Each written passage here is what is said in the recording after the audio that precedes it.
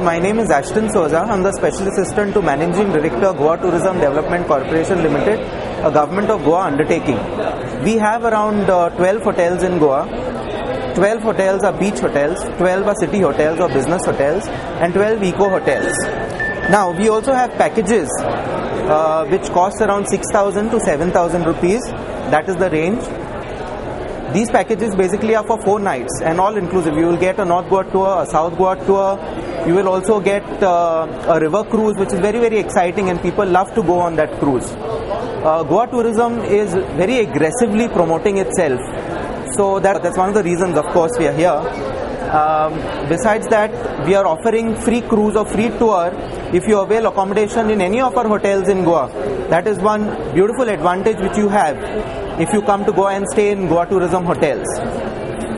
So if you're stressed out, if you're working very hard, and if you want to party harder, if you want to meet beautiful people, if you want to eat good food, there's just one place you can take a break and come, and that is Goa.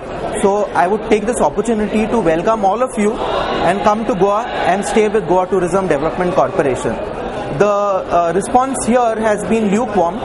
In fact, what has been happening is we've been getting a lot of youth coming to us and doing bookings.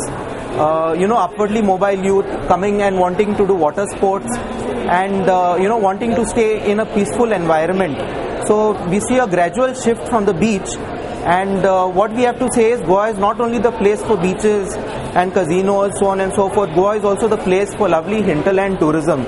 So do come and stay. We've got everything that you can ever imagine. So please come and stay in Goa. Thank you.